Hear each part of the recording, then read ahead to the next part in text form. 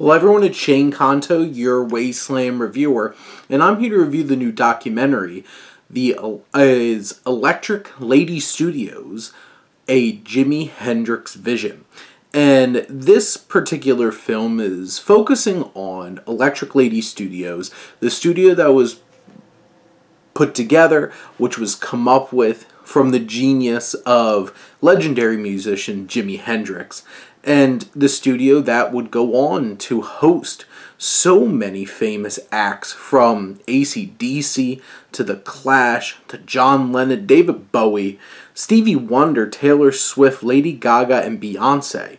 This particular studio was so different and revolutionary from what a music studio was like. There's this futurism, there's this functionality, this approach that Hendrix had in his mind, and this documentary really is pretty straightforward in terms of the storytelling of how it came about, how they put it together, and its legacy. It has these pieces, it's basic in its approach to how it tells its story.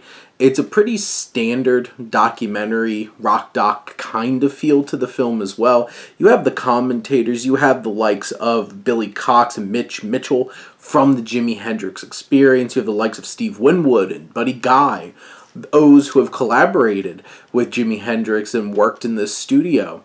And those commentators make it more interesting, obviously, and I think the one piece that really does set this apart from just being a pretty standard by-the-numbers, informative documentary is the feel of the music.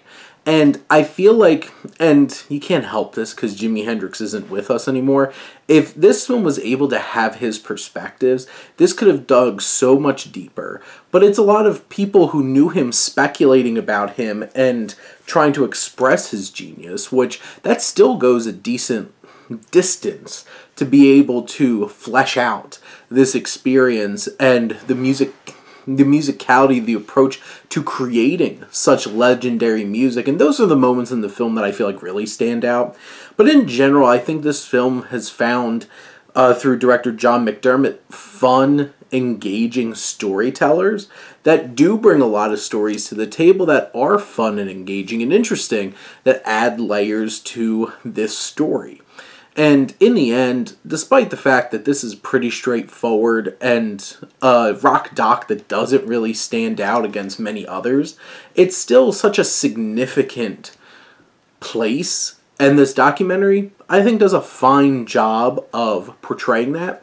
And with all these pieces that do come together, it is still an engaging, easy to watch, and interesting documentary that I think if you're really big into music, and especially like classic rock, like Jimi Hendrix and such, I think this is a worthwhile experience for sure.